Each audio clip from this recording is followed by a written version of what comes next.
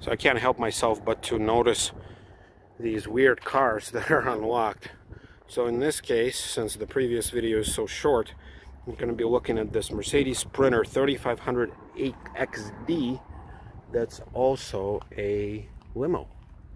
So it was converted by that same company that I already filmed, you know, the previous limos. And you can kind of see, so it's black. It's black on black. It's got, I'm surprised how much, you know, this cheap plastic it has, but, you know, I guess it's what's inside that counts.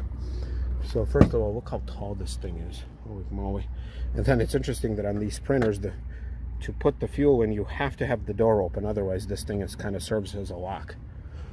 So right up here, so a lot of cheap plastic. Obviously, this is not, you know, made originally for a limo duty, but you have these conversion steps. You have actually 2 steps to get in here. And then you're in the business end of this limo. So it has all the different books and materials. I'm not going to touch that. It has a nice big storage area up there with some PowerPoints. You have a manual seat. That's weird. It says, don't forget your key. Very, very basic looking gauges. Actually, extremely basic looking gauges. But, oh, there you go. So manual seat moves back. Come on, people. Is this really necessary? Is this really necessary? These pedal shifters. What is this van gonna do? Oh, but anyway, you have, what is this? This is your column shift transmission. It's cheap, it's plastic, it's an afterthought, but who cares, right? It's a Mercedes.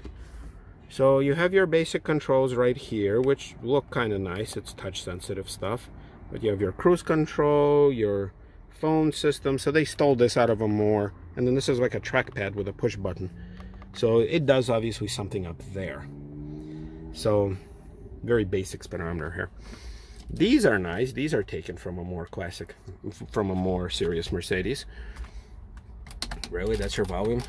So it's got all the basic stuff for this very small display here. You have some sort of array of blank buttons combined with, you know, some display with your fan speed and your temperature.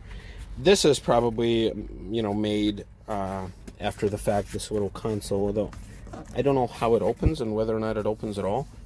It looks like a big box. So yeah, I guess this doesn't open because there's no obvious spot to open it, although it does look like there's a hinge here. All right, please stand by.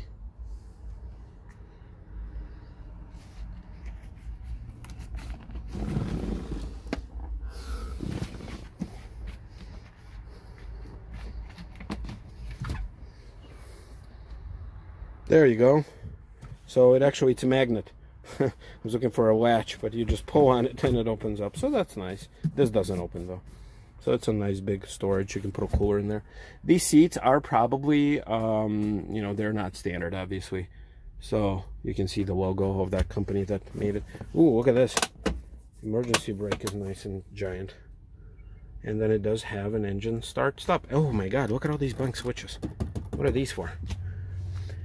Now from up here, you can see you can change a lot of different stuff, which obviously that's put in after the fact. And it's like a glass material, master power. So that's, I guess, to cut off power if need to be, for like if customers going beast mode back there. Got a nice storage here. You have all your basic light control and stuff. So, all right, let's look in the back because that's where the party's at. And actually right here, I'm surprised there's no partition here. You can see like this stuff, this shelf does not fold down. That's weird. But then this armrest does. Okay. Now yeah, let's look in the back because I think that's where the party is, literally. Now this thing is giant. Look at this. This is the trunk area. Now obviously there's lights back here, but this seating area is totally isolated. So I want to say, because this smells like wood, or at least laminate. Wow, they really went all out. And this is probably suspension components right here. Wow, so they really isolated this. trunk, which is obviously huge, from the seating compartment. So going up to this ginormous door, let's look here. So the step deploys, and look what we have here. A nice picnic table, a giant ceiling, all encased in wood. You have these shades, almost like, yeah, look at this. They're made out of this nice rubbery material so they don't rip. You have USB ports. You know, you can get wasted right up here with these cup holders. How many seats? Okay, 1, 2, 3, 4, 5, 6, 7, 8, 9, 10, 11, 12. Wow.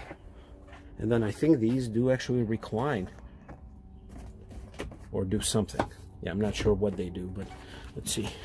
If I sit here, pressing this lever. Oh yeah, that's a recliner. So I have to hold it. Yeah, wow. Look how sweet these seats are. I'm surprised there's no partition though. That's weird. You have these controls, same like we saw before, same thing. You have storage net right up here. You have a like an emergency exit / sky ceiling type of deal, sky view ceiling of these nice wood lacquered armrest and air vents, which I wish they were blowing hot cold AC right now. Look, you got these handles like on a city bus,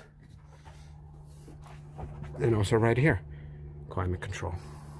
Wow, I'm standing and I still have room. I have, oh wow, this is like glass or something, or at least plexiglass. Well, this is nice. This is definitely nice. Have my steps here, very nice. And then when I pull, they will close, and then this will deploy back. Look at that. So obviously all of these fancy features, they were not standard on this Mercedes. So wow, this is the living the dream type of deal.